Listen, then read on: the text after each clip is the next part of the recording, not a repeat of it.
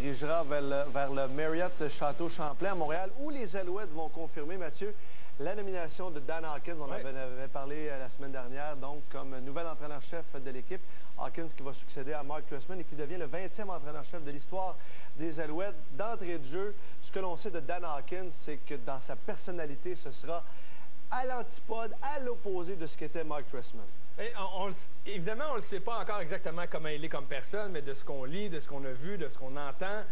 Et on se souvient, quand on le compare à Trestman, c'est sûr qu'on a l'impression qu'ils sont aux antipodes. Hein? Trestman, c'est un coach avec un style plutôt monotone, très calme, toujours rationnel, toujours bien composé, toujours tranquille. Et Dan Hawkins, de son côté, lui, a l'air peut-être un peu plus flamboyant, peut-être un peu plus...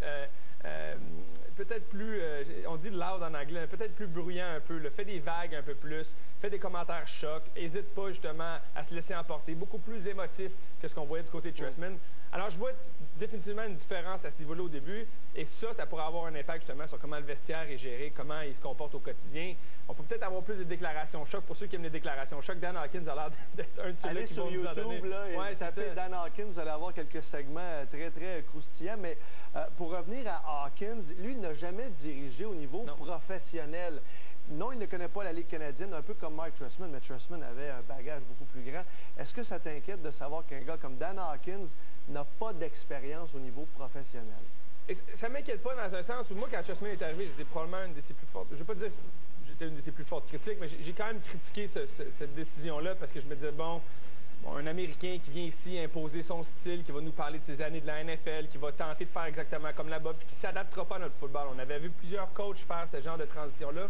Ça n'avait pas fonctionné, notamment, on avait vu ça avec Toronto, on avait vu ça avec Winnipeg. Ça n'avait pas fonctionné, donc évidemment que les précédents n'étaient pas nécessairement positifs. Bon, là, Trestman est arrivé à changer un peu la donne, a changé un peu la réputation des entraîneurs qui ne connaissaient pas la Ligue canadienne. Alors lui va devoir s'ajuster à la Ligue canadienne, premièrement. Et deuxièmement, comme tu le dis, au niveau professionnel, la dynamique entre les joueurs universitaires et celle professionnelle est complètement différente.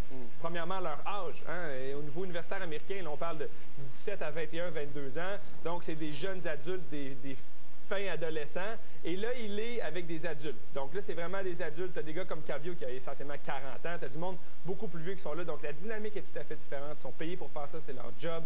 Alors vraiment, ça, je pense que ça va être le plus gros ajustement qu'ils doivent devoir faire parce que le coaching demeure le coaching, mais de le faire avec des adultes et le faire avec des ados, c'est complètement différent. Et les chiffres parlent beaucoup. On va aller voir un peu ce qu'a l'air la carrière de Dan Hawkins parce qu'il a dirigé, comme tu l'as dit, principalement au niveau universitaire. Et on vous a préparé un tableau à ce sujet-là. Principalement, là, ces 3 dernières expériences au niveau universitaire avec Willamette de 93 à 97, 40 victoires, 11 défaites. Boise State de 2001 à 2005 comme entraîneur-chef, 53 victoires, 11 défaites.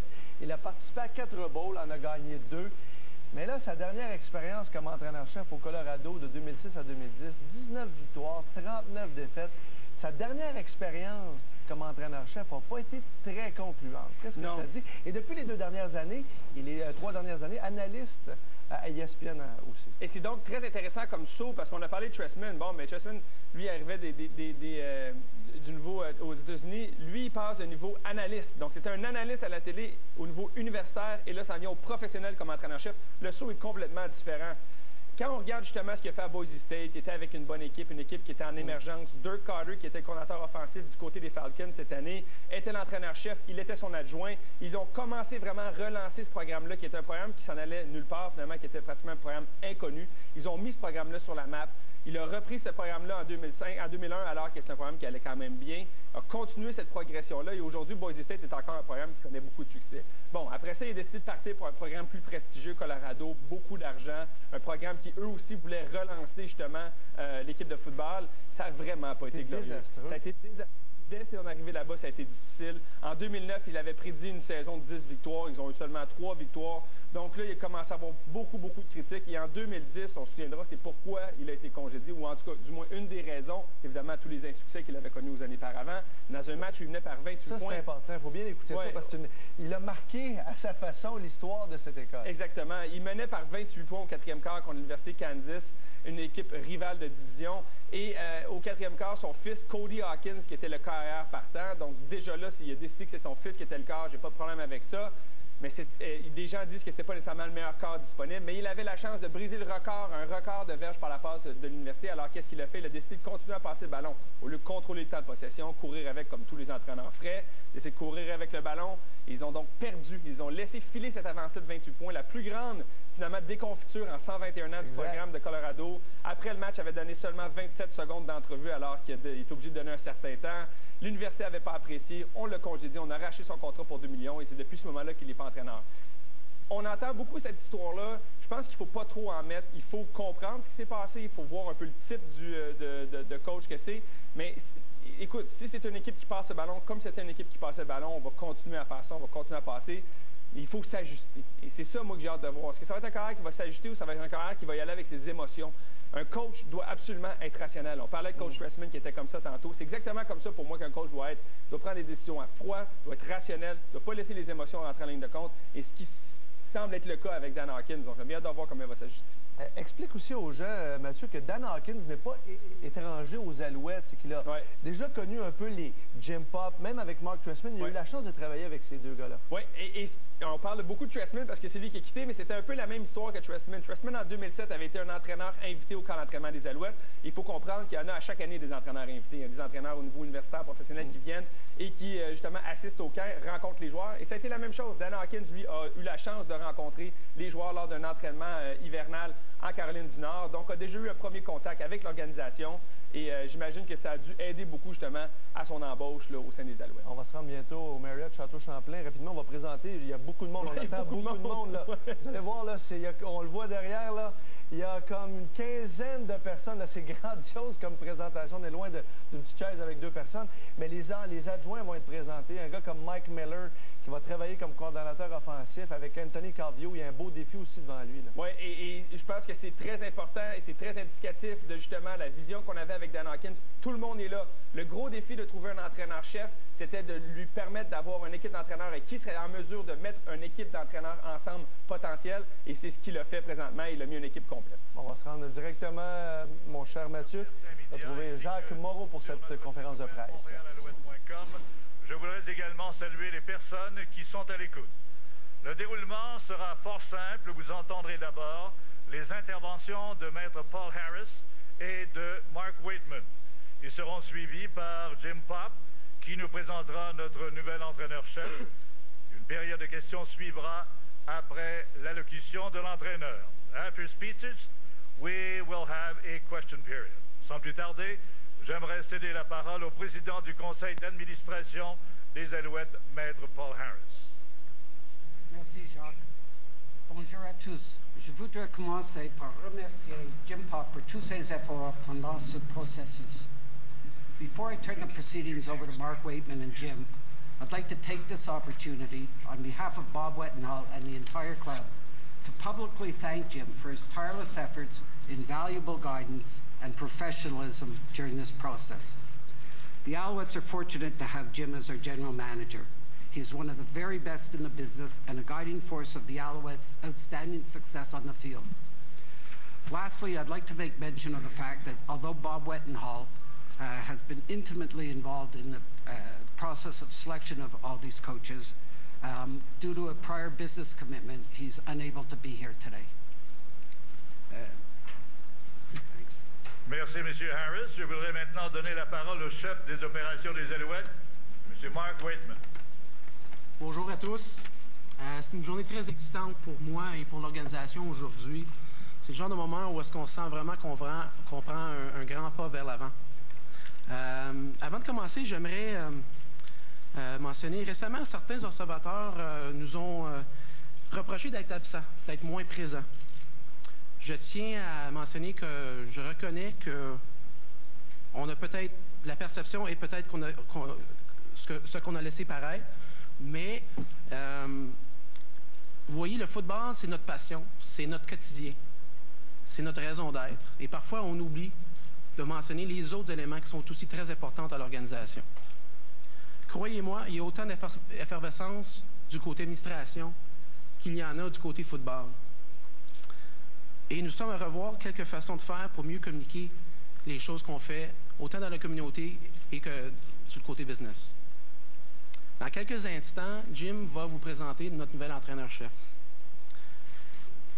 Ça lui a pris environ 1 mois pour trouver un candidat de grand talent, former une équipe d'entraîneurs adjoints des plus excellents, et il a continué à améliorer notre équipe en ajoutant des joueurs de grand talent, que ce soit par le marché des agents libres ou par le biais d'échanges.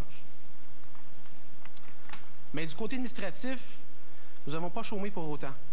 Dans les dernières semaines, dans les derniers mois, nous avons restructuré notre département des ventes et de marketing. Nous avons engagé un nouveau vice-président partenariat coopératif, Jean Couvrette, qui est ici aujourd'hui. Notre campagne de renouvellement actif pour les billets de saison, qui s'est terminée avant les fêtes, a connu un succès sans précédent. Et nous venons d'entreprendre la 2e phase et la réponse est aussi excellente. Nous avons amorcé de la planification de nouveaux projets en collaboration avec le programme d'excellence de Football Québec afin de contribuer à la croissance du football amateur partout à travers la province. Également, la semaine dernière, nous avons lancé, à l'occasion de la semaine de la relâche scolaire, la semaine de la persévérance scolaire, excusez-moi, la 16e édition de notre programme Ensemble à l'école avec le CN et les Alouettes. C'est un programme dont on est très fiers. Nos joueurs qui y participent sont excellents.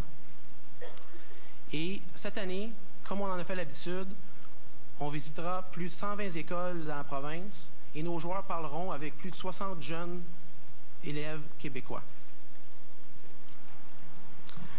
De plus, notre initiative d'offrir des cours de français aux joueurs qui participent au programme a soulevé beaucoup d'intérêt. Nous sommes très fiers de nos joueurs qui y participent et c'est une façon de plus pour nous d'améliorer notre présence dans la communauté et auprès de nos partisans. Notre base de partisans aussi continue à grandir. Par exemple, on compte plus de 105 000 personnes sur notre page Facebook. Nos partisans sont enthousiastes, ils sont passionnés, ils sont exigeants. Et c'est notre devoir de ne pas les décevoir. Le camp d'entraînement débutera dans à peine 15 semaines. Et j'ai très hâte. D'abord, comme chef des opérations, je sens que nous allons réussir de grandes choses comme organisation en 2013. Mais aussi comme partisans. Avec un entraîneur de premier plan, des joueurs de grand talent et un leader comme Anthony Cavillo, je suis convaincu qu'on va avoir beaucoup de plaisir au stade Percival Molson cet été. Just to wrap up, I've had the pleasure and privilege of knowing and working with Jim for about 18 years now, since Baltimore in 1995. And you would think that by now I would become accustomed to the level of talent that he manages to find, both in the form of coaches and players, year in and year out. But once again, I think the element of surprise this year is there once again, and we're very happy for that. And I must say that throughout the many discussions we've had over, especially in the last few weeks, a more passionate and devoted person to the Alouettes cause you simply will not find. And I'm personally very, very grateful and happy to be in the same team. So, without further ado, je laisse maintenant la parole à Jim pour vous faire l'annonce de la ou les bonnes nouvelles de la journée. Merci. Bonjour, good afternoon. Paul, Mark, thank you. Merci beaucoup. I just want to especially thank our organization and Bob Wettenhall for the tireless effort that we've made, for 17 years, but also just in this effort to pull together every chance we could to get as many people in front of us, and Bob's just instrumental to making sure things are done the proper way and the right way. And if you don't know it, you just don't realize what a tremendous person he is, but a tremendous owner he is to have a team and a city to be proud of. I want to thank the fans and the media for being patient through this whole process. It seems like it's taken a long time. Believe me, from my end, it's flown by. It's been tireless and nonstop from morning to night to morning, And it keeps going, and it's crazy. I want to thank our players. They're probably the most anxious to know what's going on and who their next leader in chief is to lead them in the locker room, on the field, and to win championships with. So it's happening. All the candidates that we interviewed, spoke to, I'll get into detail that in a second. They were fantastic, very patient through the process. And Mark Tressman and his staff for the last 5 years, because they did a tremendous job in helping us continue our tradition of winning and winning championships and playing for championships. So merci beaucoup to all those people, and to all of you for being here today, and thank you for taking an interest in this. This has been going on for, seems like it's 4 weeks. It seems like it's probably really, it's been crazy 6 weeks really for myself, with my situation, being interviewed in different places, also along with Coach Tressman, and then him getting a job and all those media interviews, into having to find a new coach. And not only that, I'm losing also one of my right-hand people in this tremendous person in this organization, Marcel Desjardins.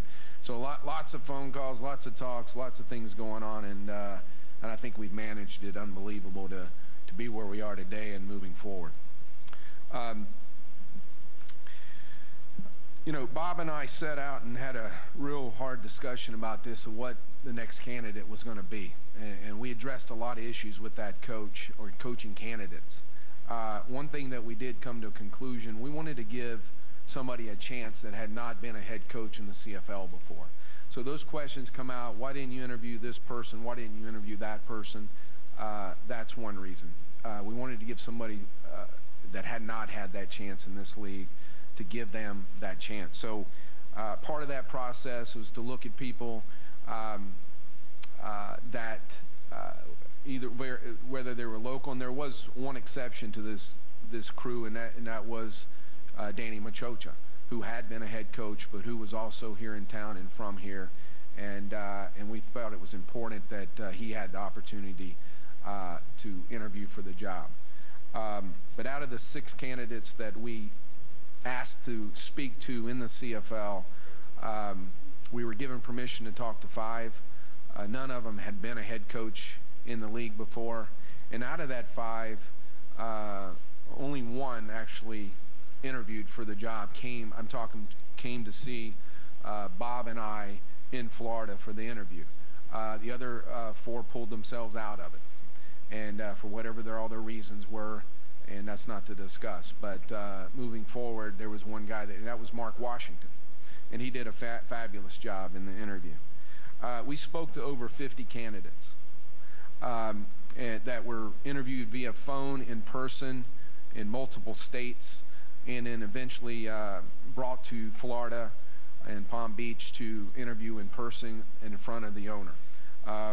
We spoke to way over much more people. I mean, another 50 to 100 people that were calling, pushing their candidate, wanting to see their friend get to be the next head coach, or their colleague or their working partner, and to express their interest in who would be our next head coach, and just want to tell us. So it was relentless and tireless speaking to all these people to make sure that we chose the right person. And it's very important that we did a thorough job, and I do believe we did that. This is a prestigious job, and this job's not for everyone. I know that. It's a tough place. We expect to win, and when I say it's a tough place, it's a tough place, but within our organization. We say we're going to win, and we believe that. And we want to bring that to the public, and we want to bring that to our city, and because we're champions. And that's what we want for Montreal. And so it starts internally first. And we know this job's not for everybody. And we laid out criteria when we set this out, that you were going to have to be able to do X, Y, and Z. And if you couldn't do it, you're not getting the job, no matter how strong a candidate that you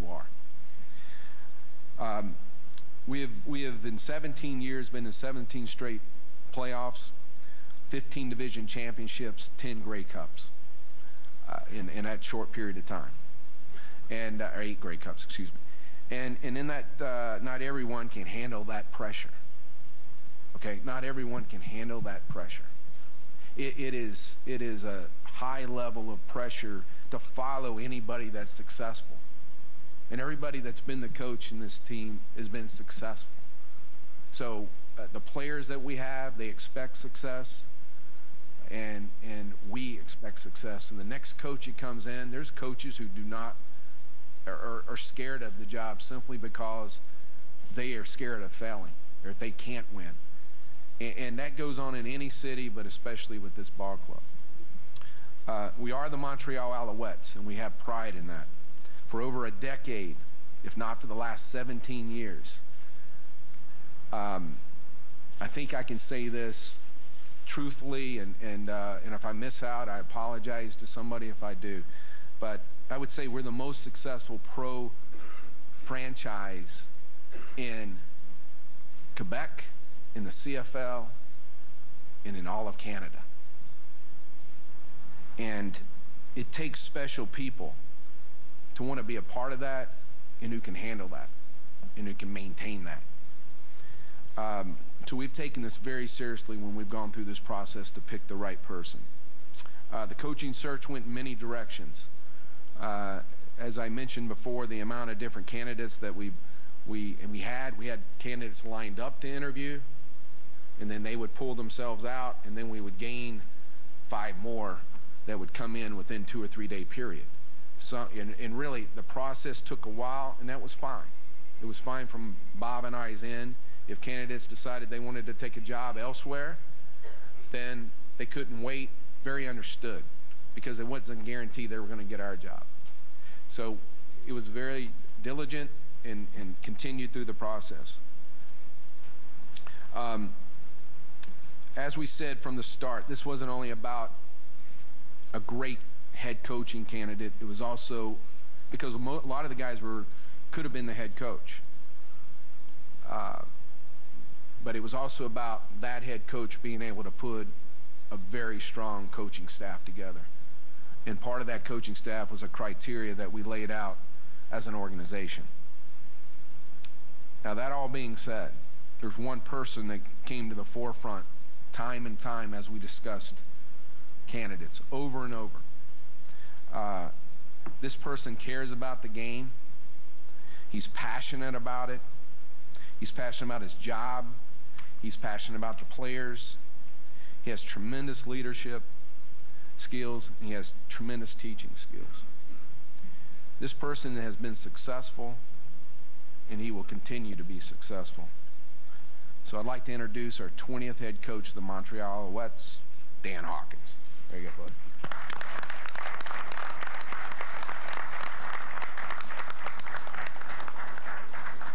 Merci beaucoup. Bonjour, je suis très content d'être à Montréal. C'est un honneur de travailler pour cette ville et les Alouettes. I do not know French, but I will learn it. So that's my first attempt. My daughter's fluent in it. She should be here. She could translate. Very, very honored to be here. Very humbled to be here. And I want to thank Mr. Wettenhall through this process. I was very impressed with him and his vision for the organization. I think vision is critical, and it has to come from the top, and his desire to institutionalize this program in the city of Montreal and his commitment to Montreal is immense. His commitment to the community and what a quality program can do for the community is impressive. His love and his commitment for the players and taking care of the players and what a role of a coach really is in any arena is impressive. And his commitment to winning is impressive. There's no question that Jim Pop might be the greatest GM in the history of the CFL. He probably is the greatest GM in the history of the CFL. And knows this league in and out, knows personnel. He's been a coach. He's a great resource. So meeting and getting to know both of these guys on a more thorough level was thrilling for me in and of itself. But the combined vision of Mr. Wettenhall and Jim Pop continue to draw me to this position. There's a lot of people I have to thank. I can tell you this, Mark Tressman, when I got involved with Mark last year and he let me come with his staff to Raleigh, it was almost like finding a brother from another mother. It was amazing how we said things similarly, thought similarly about the science of football. Mr. Wettenhall made the comment, he goes, there's only two people I've ever heard say that word, and that's you and Mark Tressman. And so I owe a lot to him and his staff. He's been very, very beneficial in this whole process. It's been great. He texted me this morning. So for the players on the club, I can tell you this, that I'm with you on the science of football. I'm with you the role of a coach and a mentor and what all that means. I stand here because I've been fortunate to be with a lot of great organizations and a lot of great players. And that's where it starts, is your players. I've got one of my former players here at the dais today who's a former CFL player. But I have all those people to thank. You can't get here by yourself. This game will humble you. It has humbled me. It's not about always winning. Sometimes you fail. Sometimes life's hardest lessons are your failures. But I'm an out-of-the-box guy. The opportunity to coach in a French-speaking province in a foreign country with 12 guys and everybody in motion was right up my alley. For some people, they're a comfort zone guy. That's not me. That is not Dan Hawkins. You get nowhere by playing it safe. You get nowhere by taking no risks. You know, part of life is growing and climbing. You fall down, you skin your knee, you learn from it, you get back up and you go. I've had a tremendous career because of a lot of great players, a lot of great institutions, and a lot of great coaches, and I can't do it by myself. I am a passionate guy. I'm passionate about life. I'm passionate about football, the role of football, what it means in a society, what it means for the people in our organization. I also want to thank, I spent 2 years doing what some of you are doing out there in the media, which some coaches would say the other guys. And those people at ESPN and Sirius Radio and all my people that I've worked for, that's been great. I spent 2 years really getting a PhD in football. It's interesting, and as many of the coaches up here would tell you, you're in this profession and you're grinding, and you're trying to learn, you're trying to gain knowledge, and you go along for 30 years, and all of a sudden you're able to step back. And there were a ton of college programs, pro programs, that allowed me to come in and research and learn and grow, and it's been fantastic. I've said I've got my PhD in the last couple of years in football. It's been an unbelievable growth process. I also have to thank my wife and Misty, who's here today, and she's really the head coach, and you'll get to meet her. And she's been the volunteer queen in every city that we've lived in. So if you have any organizations that need some help, she's your resource.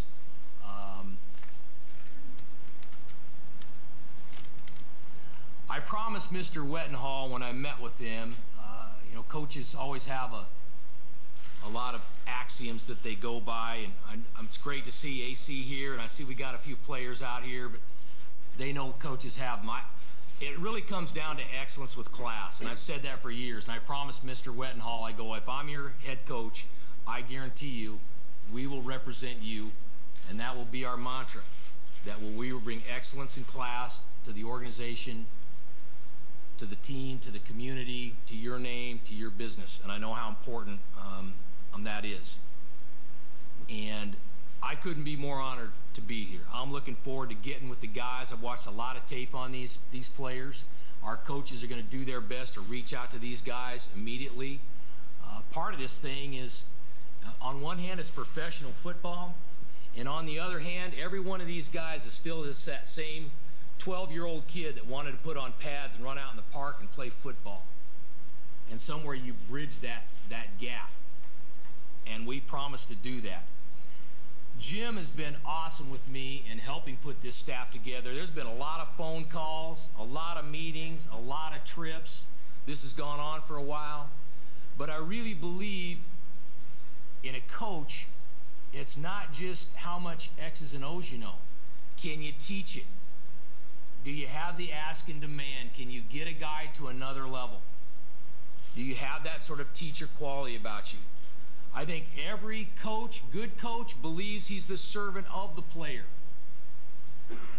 That there's other things out there, that they're a coach that a player can respect as a coach, as a person, that they can look to for guidance. I believe in all that stuff. And so the guys sitting up here are those kind of people. They're people that you wouldn't mind having live next door to you, work for your organization. I'm all about that. And that's the kind of people I've surrounded myself with. And Jim has been great. Mr. Wettenhall has been great in helping us put this staff together. And I'm really excited. We've been working together here for a few days, sequestered in a hotel, and I can tell you the synergy has been unbelievable. Unbelievable.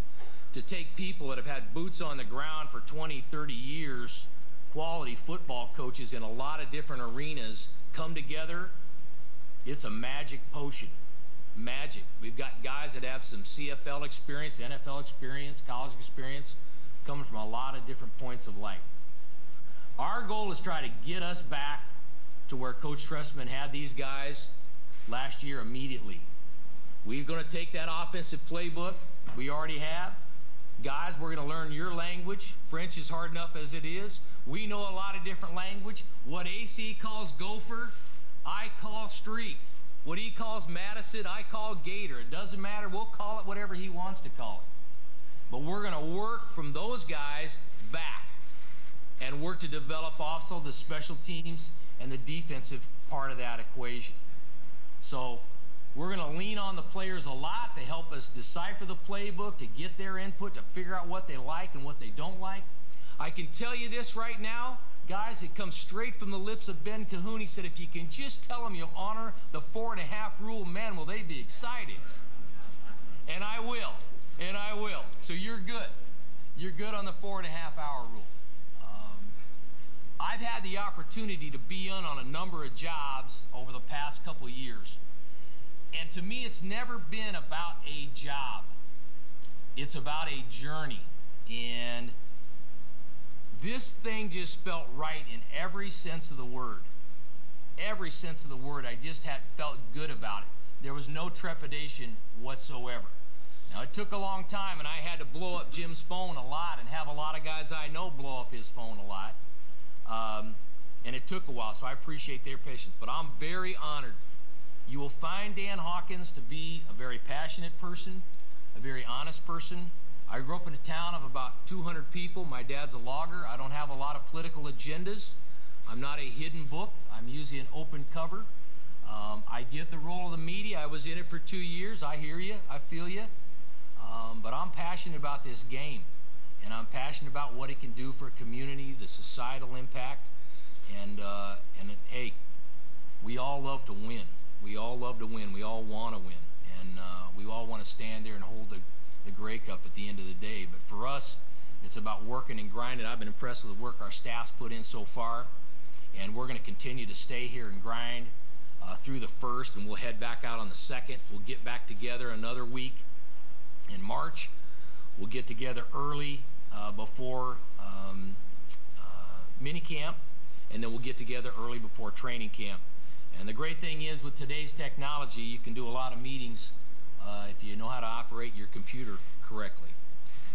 So once again, I'm very honored. I thank Jim, I thank Mr. Wettenhall, Paul, everybody in the organization. I take this responsibility greatly. For the players, I can assure you that I'm here for you guys. I'm here to make your experience awesome, and to win games, and to make you better football players, and to do things for the city of Montreal and the province of Quebec. And you know, I've talked to Jim a lot about some community and some football initiatives we're excited about going in that direction. As I said, you cannot do this by yourself. You can't. I'm the engine. I'm the engine inside, but you need all these points to connect. And the staff that we put together really is nothing short of amazing.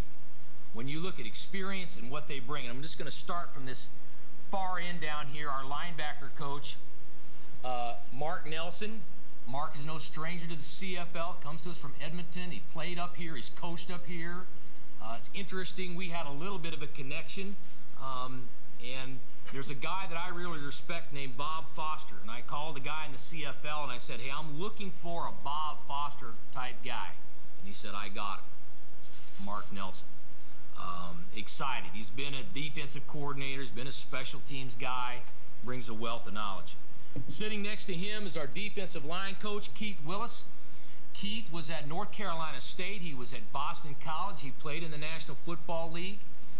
Keith has mentored a lot of great defensive linemen into the National Football League that maybe were not always household names when he got them. Good family guy, excited to have his experience on the staff.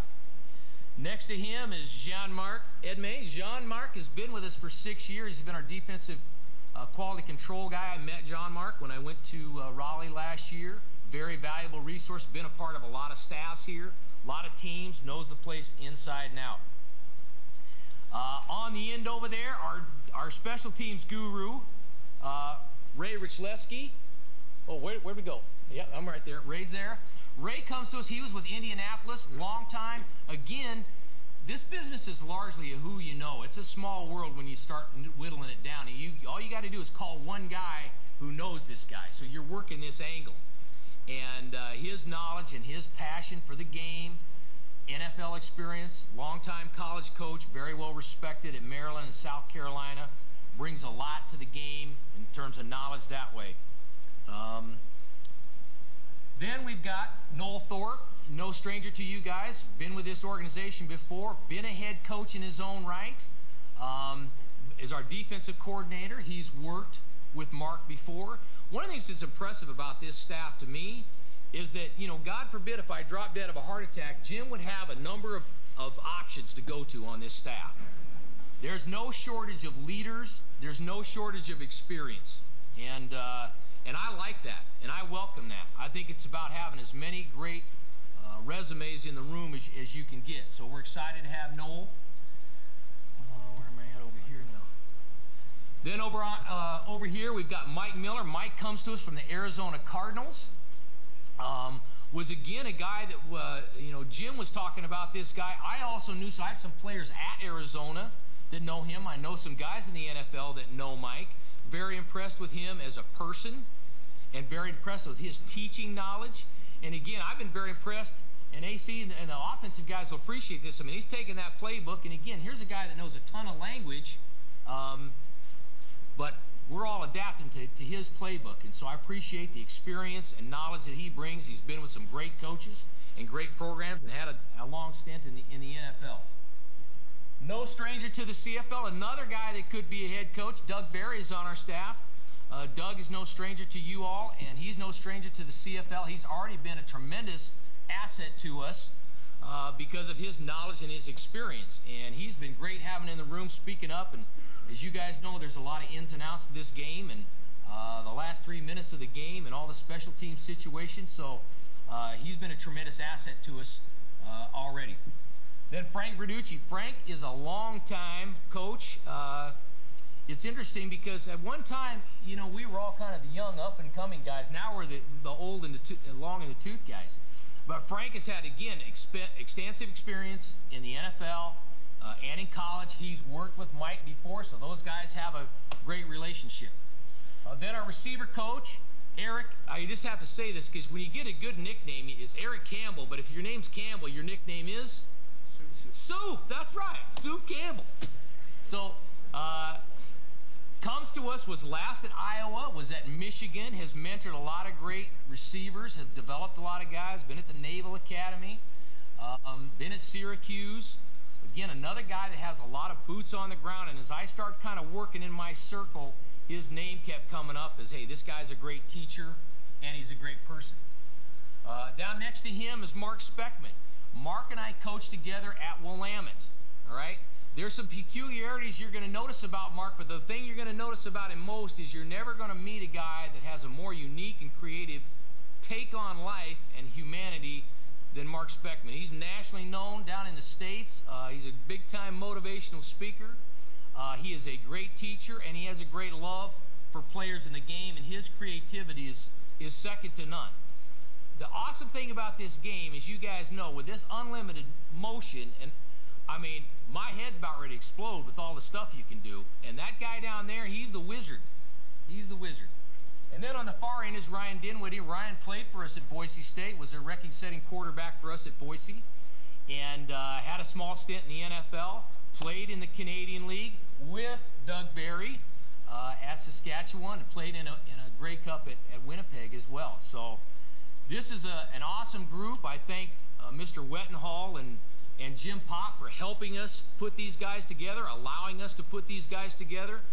And I know it's not, coaches always sit up there, hey, I'm excited, but I am jacked. I got a ton of experience sitting up here, a ton of boots on the ground, a ton of success, a ton of great people, and I can't wait to get this thing going and get together with an already talented football team, work at what we've done well in the past, and find things that we can continue to do better. But from Mr. Wettenhall, I thank, Jim Pop, I thank, Mark Tressman, I thank, and I thank all of you in this city, and I hope next year that I talk to you, my French is much better. I'm sure I mispronounced every word in there. God bless you, and thank you. Thank you, Coach Hawkins.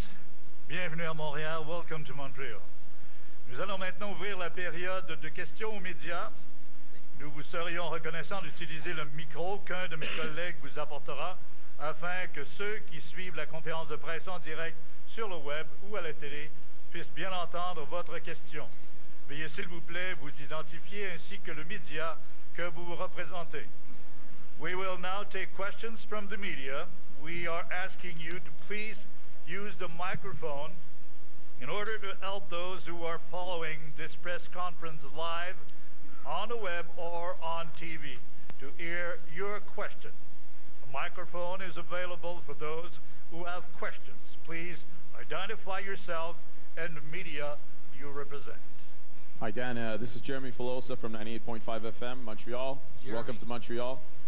I just wanted to ask you, are there any players on this roster that you know or coached or have come across in your career? Well, we recruited Jeff Parrott, but unfortunately I didn't do a very good job at Boise because he went to Tulsa. So I'm looking forward to having him on the right team now. Andrew Woodruff played for us at Boise State. Know him. There's a couple other Boise State guys on the roster that were not necessarily part of it last year. You know, those guys I know the most. A lot of them I certainly have familiarity spending time with Coach Tressman and his staff last year and just watching a boatload of film and then following the team through the season. But those guys, you know, I know, but the other guys I'll learn.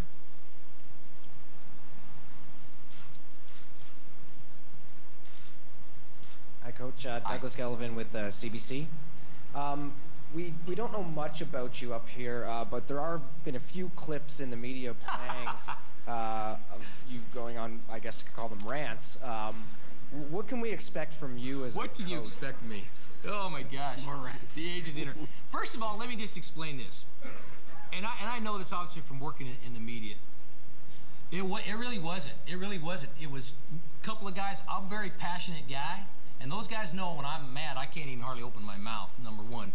So it wasn't on video, and it was really, we were just kind of sitting around sort of yucking it up. And, you know, this guy, there was 5 of us sitting there. It really wasn't a rant. I said, trust me, if I go on a rant, you'll know it.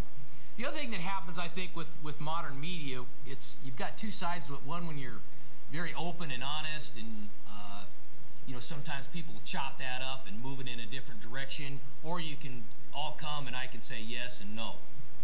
And that's the safe way to do it. That's not really me.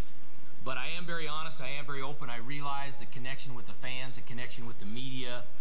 Sometimes I know it can be taken and run with, and like that thing was, and caught like wildfire. But trust me, most of the guys that know me, they were laughing about it. But I certainly know the impact of it. It was really interesting how that all went. But trust me, if I'm ranting, you'll know it. But that was not it.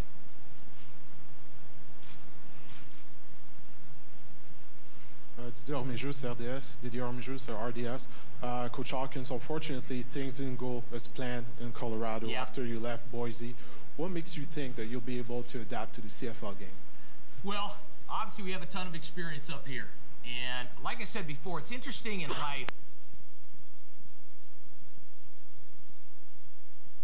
tip of the spear. And there's a lot of great coaches that have lost some games, but that's where the learning is the richest. I have a guy in the software industry who says, you know, Hawk, if you were in the software industry, everybody'd be after you. They want the entrepreneurial spirit. They want the guy that's risking. They want the guy that's trying. They want the guy that's growing. So I've had tremendous success everywhere. We did some amazing things there at Colorado. We didn't win as many games. We could not reach the tipping point. But the benefit is all those lessons, which are hard learned, you bring those to bear. Whereas maybe in another situation, a guy that hasn't been through that, he doesn't even know what he doesn't know. I've been there. I've lived it. I've seen it on both sides. So in terms of the CFL game, clearly, do I have a lot to learn? You bet. We're going to grind. I'm fortunate I've got some guys on the staff that have been there and seen it and done it and have been through it. And we'll lean on those guys a bunch. And we'll research the heck out of it. Will we make some mistakes? I'm sure we will. But I know this. Life is about learning. And you fail, you learn, you get back up, and you roll. And that's always been my mantra. Even at Boise State or the other places I've been, we weren't always dynamic. It wasn't great every single year. But you take those lessons, you move forward, and you just keep getting better. And that's always been my philosophy, too. It's, hey, we could win every single game, and these guys know, and our approach will be every single day after the game is how do we get better. Not did we win or did we lose. That's not it. It's can we get better? How can we improve? And that's our philosophy.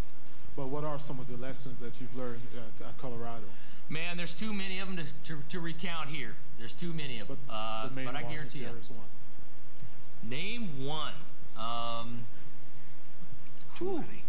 Yeah, there's too many. There's too many. And I can get to that later.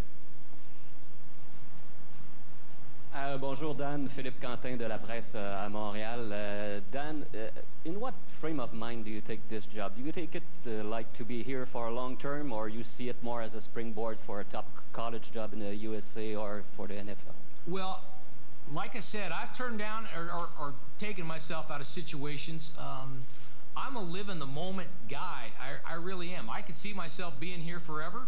I turned down some other opportunities to come to this opportunity, and even some of the guys I talked to about coming on the staff, they said, well, Hawk, what are you thinking about? I mean, what's your plan out? I said, guys, I could be there forever. I mean, if it's great, like I think it's going to be great, we could be here forever.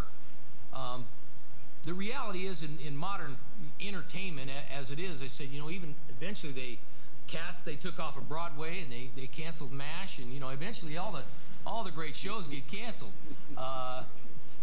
But I think I learned from one of my mentors a long time ago. He said, Hawk, never take a job that you couldn't spend the rest of your life doing. And that's why I've approached every job like I have. I think you have to enjoy living there. You have to enjoy the essence of what the place is about. And then you can invest yourself. And if you're there forever, fine. But I don't think you want to go to a place that you say, well, we're just going to stay around till things happen and then bounce out of there. That's not my personality. That's not how I operate. Coach Hawk, it's Rick Moffat from CJD Radio. Welcome. Congratulations. Some of the players you coached in college tell me they had a nickname for you, and it was Thunder Dan, because they knew at some point during the week they'd hear your thunder. How much of an adjustment do you think it will be to deal with pro players as opposed to college players? Well, and I think they would tell you that is enthusiasm. It's not. I have a tremendous amount of passion for this game, and while I might be a little bit more verbose than Mark, I'm also not the guy that runs around with his head cut off 24/7. But I am very passionate. I enjoy life. I'm a guy that loves getting out on the grass. I love coming to work in the morning. I just have that sort of energy and that sort of passion. So that's my whole approach to it. I don't really care whether you're 12 years or you're 52 years, whether you're on the staff. I think there has to be a certain amount of energy that rolls in there. But the ultimate motivation is what you're doing in your preparation. Your ultimate motivation is getting guys ready to play so that they have confidence in what they're doing and can go out and be successful on game day and have some success there. That's the ultimate motivation. Mitch Gallo, TSN 690. Just wondering if... Hold on, Mitch. Where are you? Alors voilà les Alouettes qui ont leur 20e entraîneur-chef de l'histoire. Dan Hawkins, Mathieu, ça a été un point de presse très intéressant. Ouais. On a entendu le mot passion plusieurs fois. On sait qu'il est passionné. On sait qu'il est passionné. On fait une courte pause. Tes commentaires sur l'arrivée de Dan Hawkins tout de suite après pour regarder cette émission spéciale sur la nomination du nouvel entraîneur-chef des Alouettes.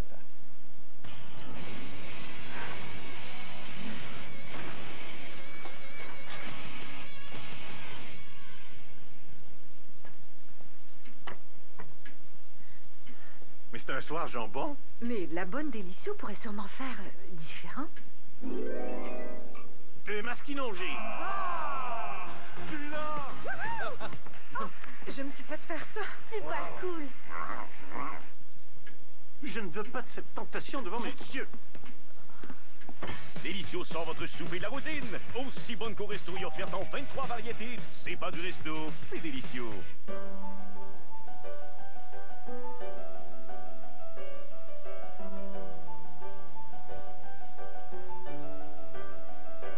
Le tournoi des cœurs Scotties du 16 au 24 février sur RDS 2.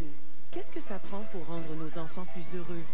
Comment faire pour qu'ils soient plus en santé, plus forts et plus confiants? Recommençons à jouer. Chez Participation, nous croyons qu'il faut sortir les casques de vélo des boulanistes et rejouer à la cachette. Donnons-leur 60 minutes par jour de l'activité physique qui nous gardait heureux et en santé quand nous étions jeunes. Recommençons à jouer. Participation, on s'active.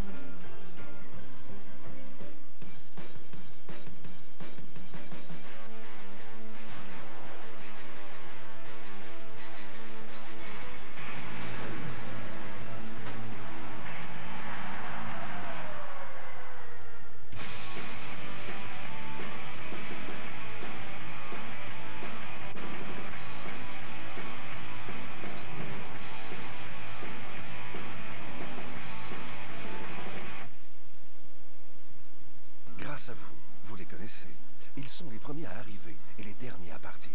Nous aimerions dire merci à tous les bénévoles dévoués.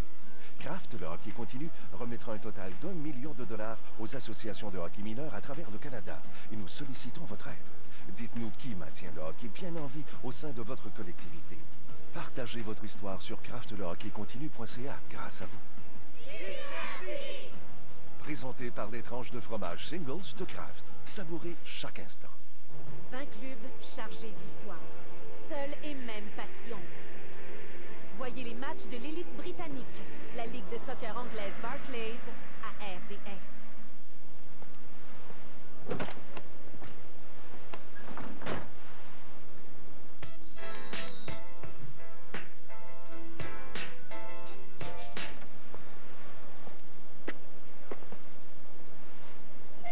Avec une aussi longue garantie, les futurs conducteurs ont eux aussi leur mot à dire.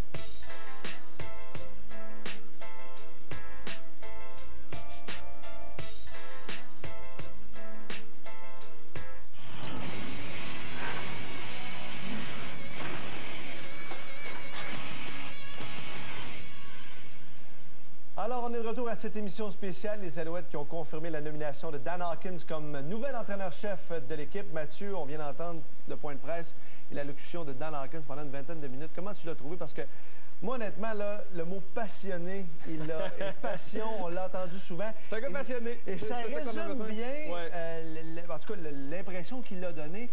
Et je pense qu'on a, Jim Pop a fait un bon choix, en tout cas, de l'impression qu'on a aujourd'hui. Je pense qu'il a fait une excellente première impression. Vraiment, franchement, j'ai beaucoup aimé ce que j'ai vu, j'ai aimé ce que j'ai entendu, j'ai aimé la direction qu'il prenait, j'ai aimé le ton qu'il avait, j'ai aimé même comment il a présenté ses entraîneurs adjoints. Donc vraiment, pour moi, c'était une excellente entrée en matière pour Dan Hawkins.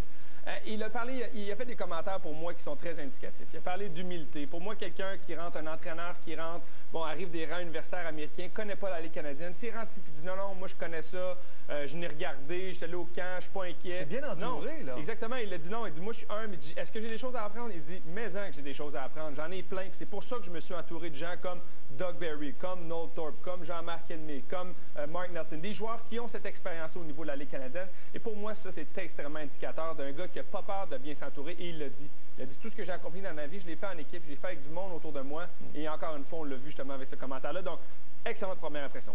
Quel impact ça peut avoir sur les joueurs d'avoir ce genre d'entraîneur-là? Parce que, bon, on est habitué au règne Tressman, mais d'avoir dans le vestiaire, côtoyer, il l'a dit, moi, je vais être un guide pour mes athlètes. Comment tu penses que les joueurs vont réagir à ça? Bien, il a dit qu'il avait plusieurs ressemblances avec Tressman. Oui. Et c'est vrai que dans ses commentaires, dans son approche, il va être un pédagogue, un mentor, veut rendre les joueurs meilleurs. Bon, ça, il dit qu'il aime la science du football. C'est beaucoup de choses que j'entendais, moi, Tressman dire. Bon, pour lui, par contre, on l'a appelé Thunder Dan. Hein, c'est le nom. Les joueurs collégiaux l'appelaient comme ça. Exactement. Quelqu'un qui est beaucoup... Bouillant, peut-être. Bouillant, puis je pense qu'on a peut-être mal interprété. Les gens voient peut-être ça comme il pète des plombs, mais c'est pas nécessairement le cas. Il dit, encore une fois, il est revenu avec le mot passionné. Il dit, je suis quelqu'un qui est passionné. Puis oui, je vais lever le ton. Puis oui, à un moment donné, s'il faut que je crie, je vais crier. Mais il dit, je suis pas comme une poule, pas de tête, avec la tête coupée, qui court pendant 24h/7. Il dit, dans le fond, il dit, ça va m'arriver. Moi, j'ai eu des entraîneurs comme ça. J'ai pas eu d'entraîneur-chef de ce type-là. J'ai eu des entraîneurs adjoints qui étaient des entraîneurs qui, bon, parlaient fort, criaient, se laissaient emporter des fois. C'est un couteau à double tranchant parce qu'il faut calculer quand on fait ce genre de sortie-là. Si on le fait tout le temps, à un moment donné, ça perd sa valeur puis c'est difficile de motiver ses joueurs. Mais en même temps, lorsqu'il faut brasser les troupes, un entraîneur comme ça, pour moi, peut faire le boulot. Donc, je pense qu'il a un beau bagage. Je pense qu'il semble avoir une personnalité intéressante pour le groupe de joueurs qu'il en place. On a beaucoup de nouveaux joueurs, beaucoup de nouveaux venus. On a une nouvelle équipe, un nouveau coaching staff. Il faut quelqu'un qui soit fort. Il faut quelqu'un qui soit capable de ramener. Ça va être bon aussi au niveau marketing. Le visage des Alouettes, c'est Anthony Calvillo, mais la volubilité, le dynamisme de ce gars-là, ça va aider la formation. Mark Whitman l'a dit d'entrée de jeu, les Alouettes ont été critiqués pour leur place au sein du public. Dan Hawkins peut jouer un grand rôle justement à redorer cette image-là et amener un personnage que les gens vont s'attacher. Merci beaucoup Mathieu, merci d'avoir été avec nous. On fait une pause au retour au bulletin complet d'informations. À tout de suite.